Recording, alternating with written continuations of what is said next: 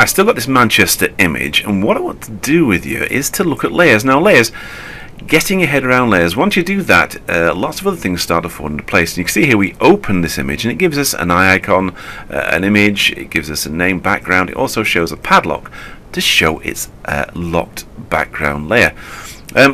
So what can we do? Well, we could duplicate this layer, we could call up a new layer from this little icon down at the bottom here, which we just clicked on it, it would give us an empty blank layer above.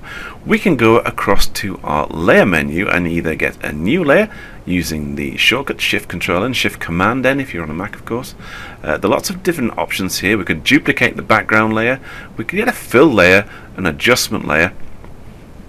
Any of these options are available to us, but to start with, to really get you thinking about what layers do, what you can do with the layer, I'm just going to go down to the bottom, make sure that background's clicked there, and just click on this create a new layer icon button here, and that gives us a layer above. It's an empty layer, there's nothing in it, it's not affecting the background layer at all.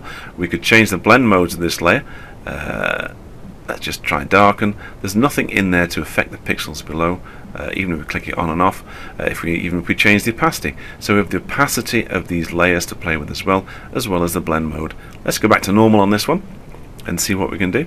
Well, the first thing we do, we can actually change the name of it. So if you just double click in there, this will give you a little dialog box here, and we can call this anything you want. I'm just going to call this one fill, and then just call it OK, and that then will name your layer so you know where you're up to. I'm going to fill it with a colour. So it's an empty layer at the moment. We can go to our colour picker down here. Just click on it. This will bring you your colour picker or your foreground colour picker option box up. If you just mouse down on these little handles, you can scroll through all these colours. Choose a colour of your choice. I really want to go back to this orangey tangerine colour. If you mouse down and click on there, you'll see there it'll choose a colour. Click OK. That'll set your foreground colour. So that colour now is set there. So if we choose a tool like the paint bucket or the gradient tool here, you can see up here it goes from orange to white, which is replicating your foreground to background colours there on a gradient. I really want to do it very simply. You can either hit K or just choose the paint bucket. If we just click inside that fill layer, that fills the layer up with all that orange colour. Let's have a look. Let's click the icon on and off. So you can see there we've got a layer full of orange above our Manchester layer.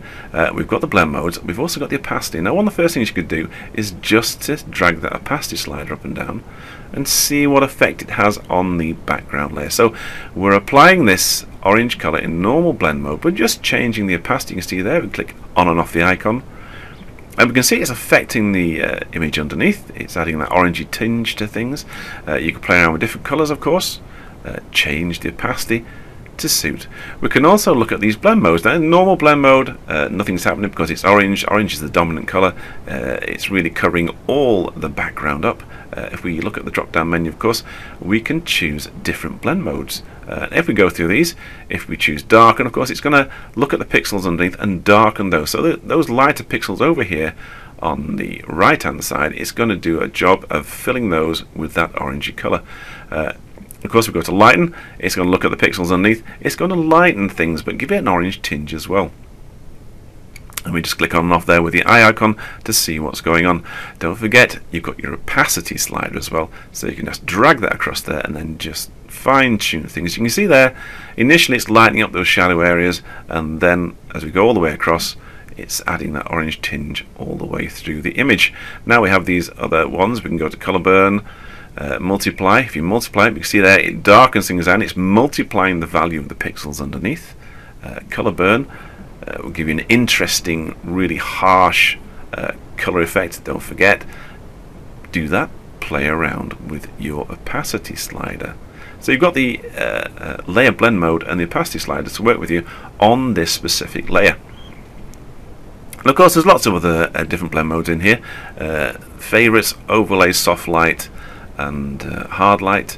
If you've got your scroll mouse activated in your preferences, you can just scroll through these blend mode colors.